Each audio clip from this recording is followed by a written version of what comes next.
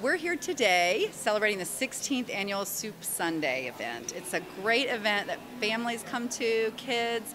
We have more than 30 restaurants from throughout Northwest Arkansas donate soup and bread and dessert, and families come in and they're able to just sample from as many soups and delicious foods as their heart desires. Arkansas Advocates, we actually work kind of just lobbying on behalf of the children of Arkansas.